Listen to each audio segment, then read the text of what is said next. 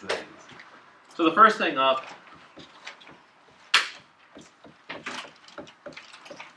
is the real number system.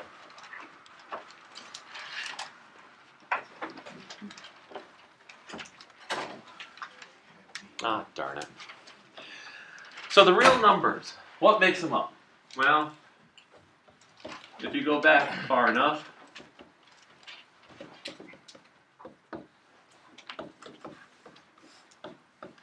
the counting numbers. If you're a caveman, you knew your counting numbers. You could count antelope, you can count sheep, you can count rocks, whatever. So the counting numbers, where do they start? How sad. 1. Oh, 1. So the counting numbers start at 1, 2, 3, and they go off to someplace. You guys are too quiet. They go off to that weird word infinity. What's infinity? What's infinity? Never ends. Never ends. So does traveling around a circle, but you're really not getting anywhere. So that's generally not a good definition of infinity. What else? If I go to Cape Hatteras and I start counting the grains of sand at Cape Hatteras, is that an infinity of sand? Yes. Seems like it, but it's not, because eventually you're going to run out. If I take the entire planet's beaches and start counting the grains of sand on the entire planet's beaches, is that an infinity of sand? No. No, because eventually you're going to run out. So when you talk about infinity, it's not a specific number. It's the idea that once I get there, there's always one more, another one, more. There's more.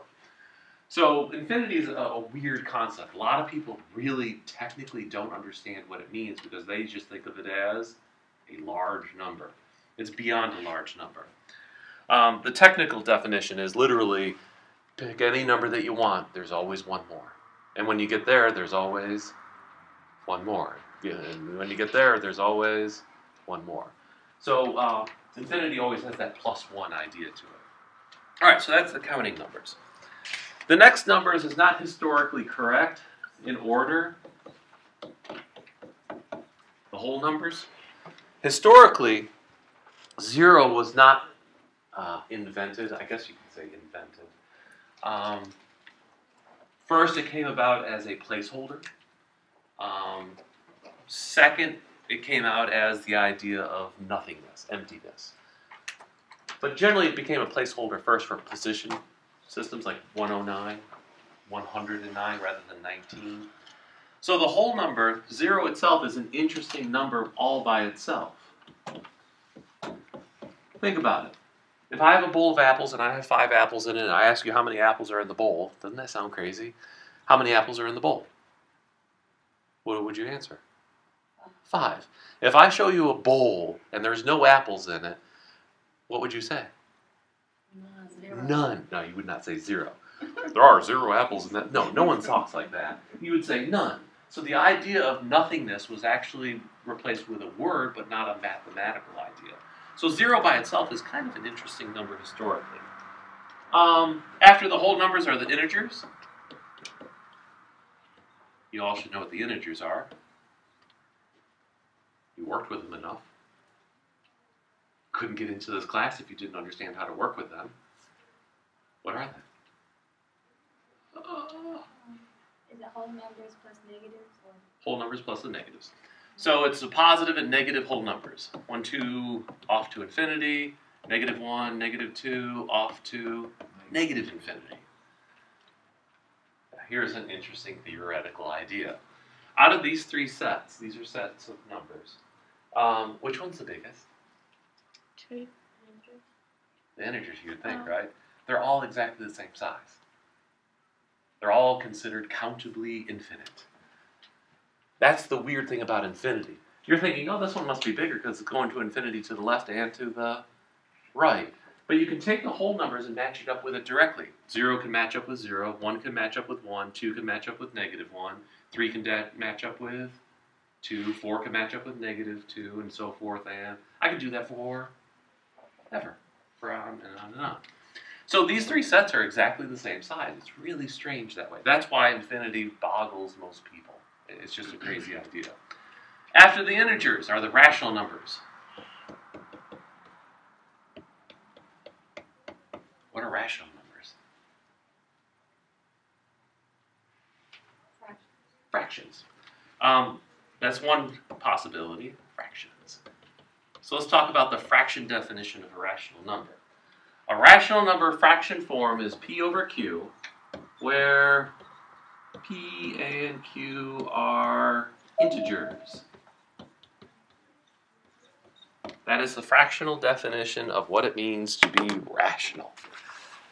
There's one little small problem with that definition. What is it? Yes, I ask silly questions and I expect you to answer. Get used to it. I don't sit up here and just lecture. I ask.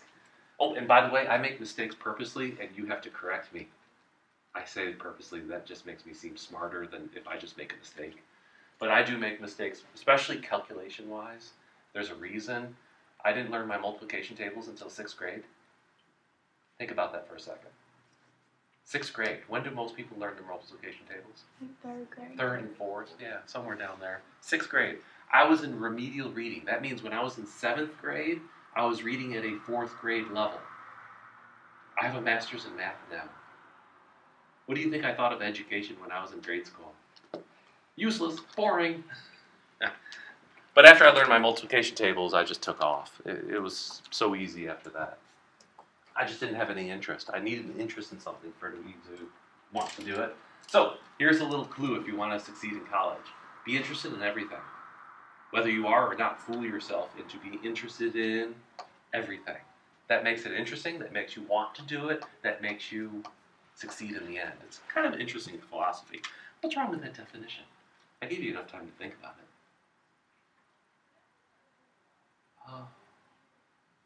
What can't you do? Look at the integers. The integers are negative numbers, positive numbers, and 0. Oh, you can't divide 0. Can't divide by 0. Q definitely cannot equal 0. Then my next question is this. Why? Why? What? Nope, if you could always get it equal to 0, you'd be multiplying by 0. That's the 0 property of multiplication. You cannot physically divide by 0. What that means is, if you have a number, 5, and you divide it by 0, if you could divide by 0, it would equal some number. Let's call it A. But there is no such number A that 5 divided by 0 is equal to. Want me to prove it? I bet you've never seen it proved.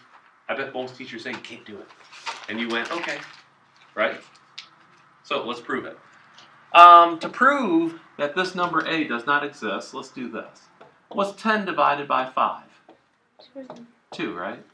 So I can set up this equation. 10 divided by 2, can't even talk tonight. 10 divided by 5 is 2. Can I multiply both sides of this equation by 5? Is that legal?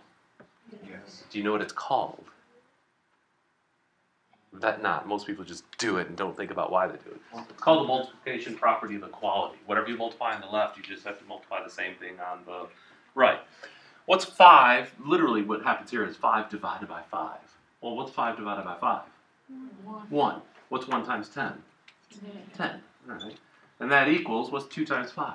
2. And this equation balances. Both sides keep the equality going. So that side checks off. Well, what if I do the same thing to my 5 divided by 0 is equal to some number A? Now, this is making an assumption. This is making the assumption I can divide by 0. Everybody understand what I'm just doing? I'm saying something that is totally opposite of what I've said. This is called a proof by contradiction. So if I say I can divide by 0, it must equal some kind of answer, some number on the other side. I'm going to do the same process as I did above. If I can divide by 0, and I multiply both sides by 0, up here I said 5 divided by 5, because one was in the top and the other one is in the bottom. Same thing here. 0 divided by 0 must equal 1. Because 5 divided by 5, any number divided by itself is 1. So this is 1 times 5, which is 5. What's a times 0? 0. 0. The multiplication property of 0. Does this equation balance? No. So my assumption must have been wrong. I assumed I could divide by 0, but this proves I can't. There's another proof. It's numeric. We'll get to that chapter 3, I think it is. And I'll show you that numeric definition. So it's P over Q, where Q definitely cannot equal 0. They could be positive, they could be negative. Leave things like 8/3 on a test. Do not change it into a mixed number 2 and 2/3. 2 and 2/3? Yeah, 2 and 2/3. I hate mixed numbers. Mixed numbers are good for one thing. What is it? Well, 2 things. What are they? 2 and 2/3 cups, which would be what? Cooking. And 1 and 1/8 inch, which would be using a ruler. Those are the only 2 places you use mixed numbers. Everywhere else in the world, actually the rest of the world doesn't even use fractions. They change everything into decimals. If you grew up in Europe, you would never even learn fractions. You would just go with decimals the entire way. Okay, so the other definition of rationals is the decimal one. Decimal. The decimal definition. Let's look at 3/4. What's the decimal representation of 3/4? 0.75. 0.75, right? 0.75. 0.75.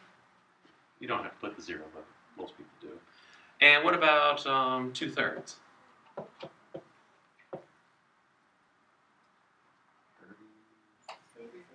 666. Yeah, great number. 666. How many? How many? Keep on going? How far? Forever. Put a little bar on top of it. It's a repeater. So if you're going to go for fractions as your definition of rational numbers, you call them, P over Q. If you're going to talk about decimals, though, we have to give a name to these. This one is called terminating. It's not rounded. It is terminal. That means it's exactly equal to 3/4, 0.75. There's no decimals after it. It's just 0, 0, 0, 0, 0 forever. This one here, since it goes on forever with the same digit over and over again, you could also have like 1, 2, 3, 1, 2, 3, 1, 2, 3. That would be a repeating decimal. These are, of course, called repeating. So if you have a terminating and or repeating decimal, it is also known as a rational number because they come from fractions. What little hole did I just introduce into my real numbers? I said that rational numbers, oh, by the way, a counting number is a whole number, is an integer, is a rational number. So if you come down this way, if you pick a number from up here, it goes through the whole thing. So if I pick an integer, -1, it is also a rational number because I write it as -1 over 1. That's pretty simple. So when I get down to this definition of terminating or repeating decimals, there's a gap in there. I'm missing something. What am I missing?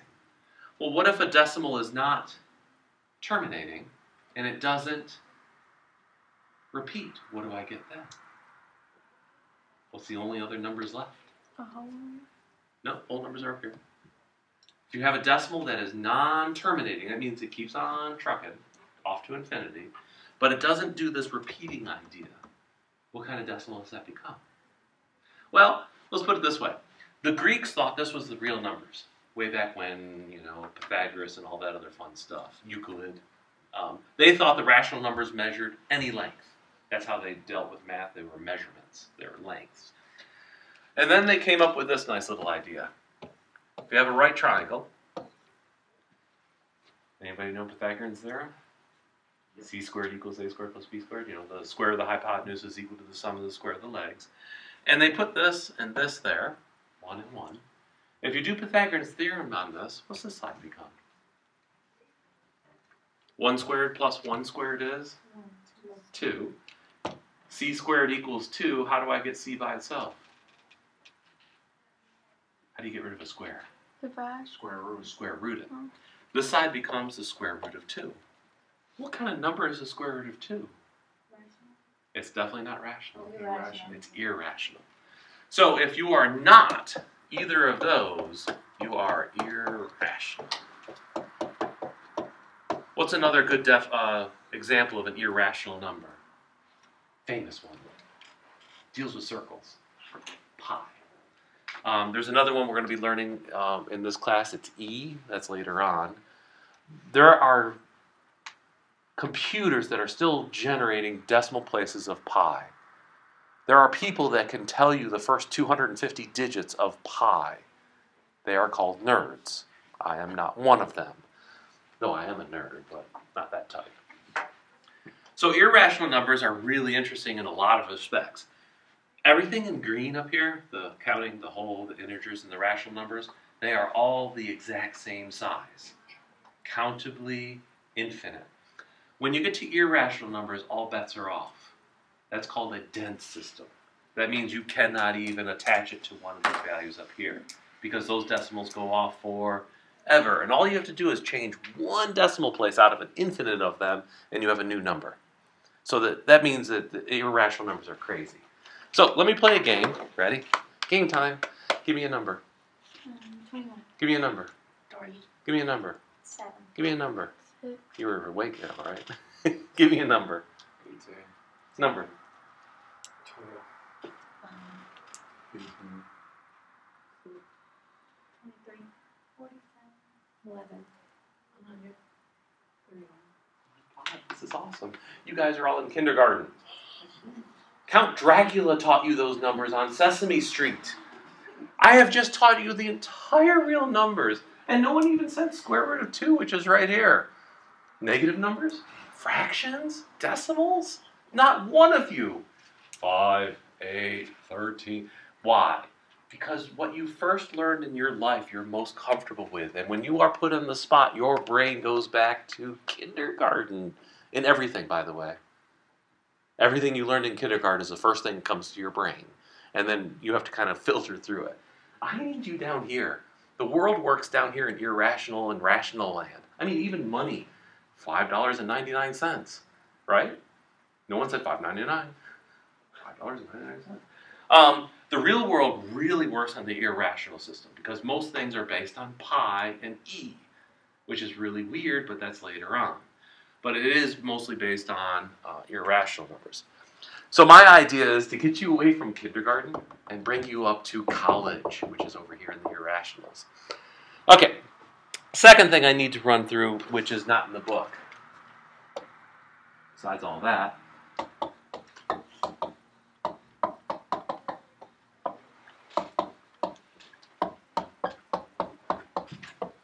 What's funny is I find that a lot of teachers of math don't teach this anymore, and I don't know why. When I was learning math, every math teacher I got, it didn't matter what level of math it was, this is what they started with, the properties of real numbers. Because if you ever get stuck in algebra, you always come back to these, and these will unstick you. These are how everything works in the real number system, and all we really deal with is, for the most part, real numbers. We'll eventually do a little bit of imaginary, but not a ton of it. So the properties of real numbers start off with, which one should I start with? Let's do with commutative. You've heard of these before, right? I teach with these. This is the basis of how algebra works. When algebra first was invented, created, a lot of people tried to prove that it didn't work because they thought that replacing numbers with letters was just wrong, kind of like you all do. They think it's all just wrong. But they found out that working with letters is the same thing as working with numbers because it followed the properties of real numbers. What's commutative property? Anybody remember? Really sad, isn't it? How many years have you taken math? You know, all through grade. You should have learned these in grade school. A plus B is equal to B plus A. It means that if you have addition, it doesn't matter what order you do it in as long as you do it. Is subtraction commutative? No. No, but there is a property of subtraction I need you to know. So if you want to think of it, the commutative property of subtraction is this. If you have A minus B, it is equal to the opposite of B minus A. It's the opposite. So if you flip over subtraction, what you're doing is changing a sign. I'll give you an example. 5 minus 3 is equal to what? 2, right? So if I do 3 minus 5, that's equal to -2. So to change its sign back to 2, I just put a minus up front. So in algebra, if you ever take two things over subtraction and flip them, all you have to do is put a minus out front. Up front of parentheses, not up to front of the 3. All right, so that's the commutative property of addition, and if you want to think of it, the commutative property of subtraction. It does have it, but you have to do an adjustment. All right, multiplication has one. A times B is equal to B times A. 2 times 3 is the same thing as 3 times 2. Kids learn this real early on. I remember seeing worksheets for first graders, and they would have 5 plus 0, 0 plus 5, 2 plus 3, 3 plus 2, and they'd try to get the idea across that those things are not changing. So that's the commutative property. Order for addition and multiplication do not matter. Associative. This is the one that people think they know and then they screw up later, which is amazing for me. I'll show you the screw up in a second. The associative property deals with 3 things. Let me write one down. If you have 2 times 3 times 4, all operations, addition, subtraction, multiplication, division, they're all called binomial operators. What's bi mean? 2. You can only do 2 at a time. There is nobody in the world that can go 2 times 3 times 4 in one step. They have to do it in 2 steps. Now the 2 steps they choose are either multiply the first 2 together, 2 times 3 is 6. Take that answer and multiply it by 4, that would give you up to what, 24? Or you could take your 2 times 3 times 4, multiply the last 2 together, 12, and then turn around and multiply by the first number, which is 24 again. So this is called the associative property. Now the one thing to notice is the order of the numbers is not changing. They're staying exactly the same, 2, 3, 4, 2, 3, 4. The only thing changing is the parentheses, instead of being on the first 2, is now on the second 2. So commutative changes order. Associative moves parentheses. That's all it does. It moves parentheses over different stuff.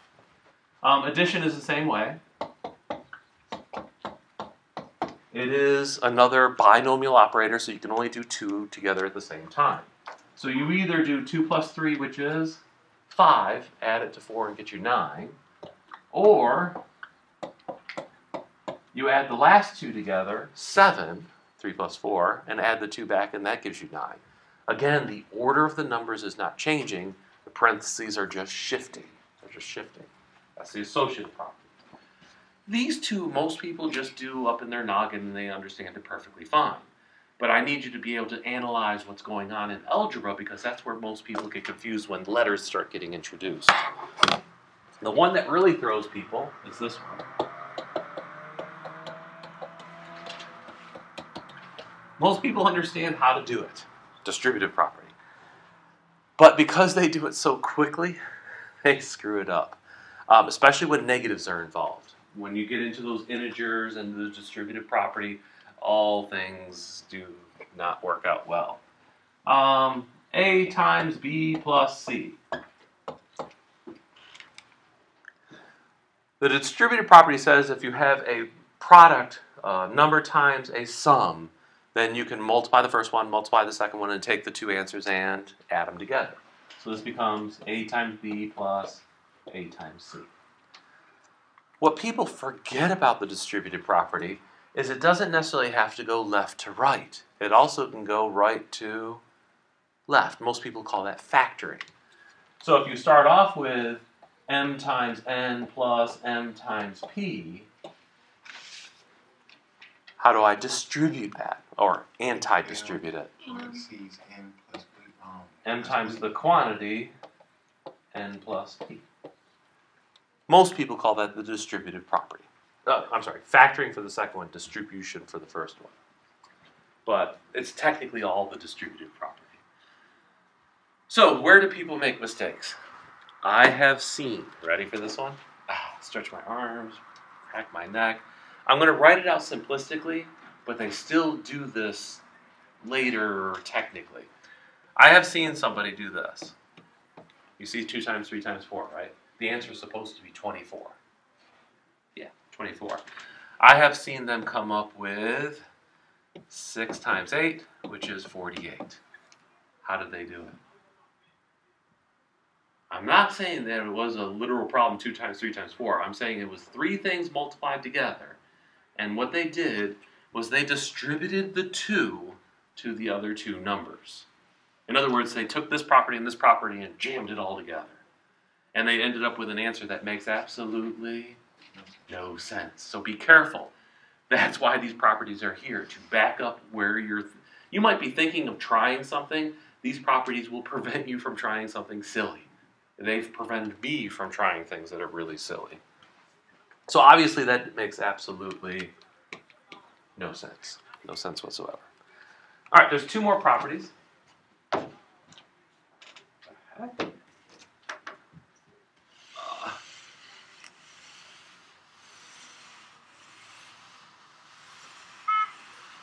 That are kind of important, and then I'll show you how we're going to be using them.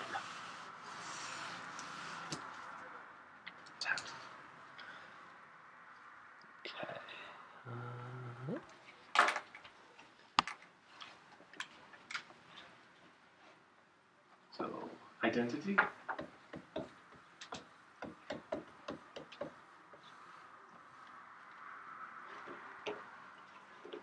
There's this field in math called abstract algebra, which is outrageously crazy stuff, and I hated it.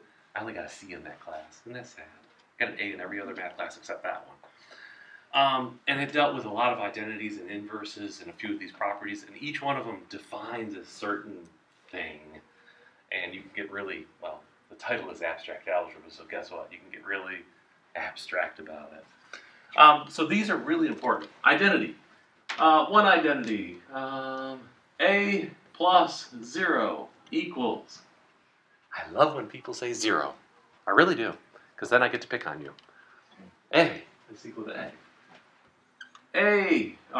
1 times A. A. 1 times anything is itself. Doesn't change anything. That's why they're called the identity, or keeps their identity.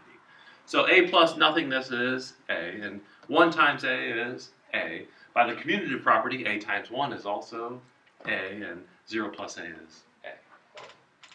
Those are just the identity properties. You use those all the time when you're solving an equation. When I solve an equation for you, we're going to go through step by step and talk about what property did we use to do this. Inverses. You can only have inverses if you have an identity. Otherwise, you can't even define what an inverse is. And an inverse works this way. You start off with A. You want to add something to it so that it'll come out to the additive identity, 0. So what do I have to add to A to get it back to the identity, which is 0? Negative A. It's opposite. So A plus negative A is equal to 0. So negative A is considered the inverse of positive A. All right, what about A times some number is going to be the multiplicative identity, which is 1. 1 over A. 1 over A, also known as its Inverse. well, it's a multiplicative inverse, but it's also called its reciprocal. Reciprocal.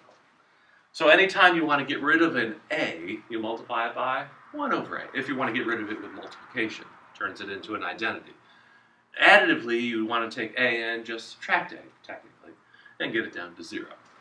So, commutative, change the order of operations. Associative, leave the numbers alone, move parentheses. Distributive, either bring something in with multiplication or take something out. Oh, by the way, if I bring the A in with multiplication, how did I take the M out? Division. Division. So when we do factoring, it's technically dividing out things. Okay, so where do we use these? Well, let me ask you this. For example, 5x plus 3x equals. I know. Aren't I silly? Would you ever see this on one of my tests? No. So what's it equal to? AX. What property? Commutative. Nope. Stop guessing. Think. Associative. Oh, are there parentheses there? Distributive property. But technically, the bottom one here. Like here, I have mn plus mp. What did I kick out? M, because it was common. Well, what's common? X. X. If I kick out the X, what's left behind? 5 plus 3. So this becomes 8x. That's why it's 8x. It's not because you kind of ignore the x's, you add the 3 and the 5 and you get 8x out of it. The reason I like showing this is I've had people, I love this one. I've had people say, oh, that's equal to x squared. 2x. Or 2x squared. I've even had 2x squared before. And the problem with that is, the only way you can get x squared is if you have x times x, not x plus x. But their brain wasn't thinking about it right. So the way I like people thinking about it is, well, there's a 1 here, there's a 1 here. Why can I put 1s in front of those x's? Because there's an x, see? The identity property. Remember, equations you can read backwards. If I have a by itself, I can always write it as 1 times a. If I have a by itself, I can also write it as a over 1. That's also the identity property. So these properties, there's reasons why I show them to you, because it allows you to put things back which were hidden, which are not seen. Now, once I have 1x plus 1x, this becomes, kick out the x, 1 plus 1, better known as 2x. The properties allow you to do things so you do not make silly mistakes. You get your brain going in the right direction. I don't want you thinking of math as just shortcuts, because math is definitely not a bunch of shortcuts. Shortcuts come after you understand what the heck is going on. Before you understand what's going on, you really should do it the long way. Why? Because eventually I'm going to ask you to do this.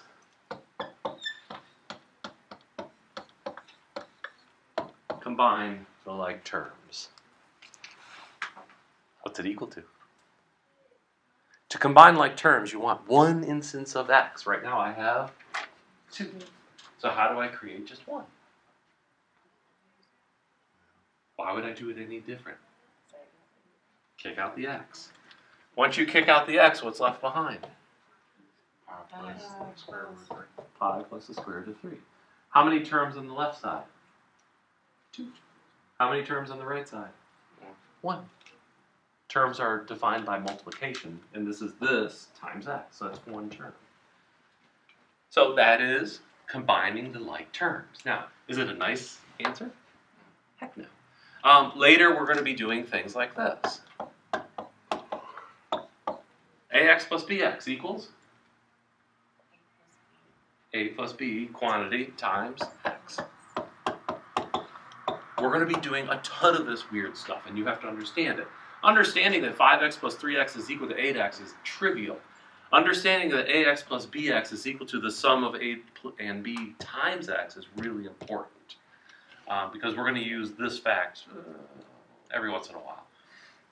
We don't do too much pi and square roots of 3. And, well, I'll probably throw them at you, but the book won't. I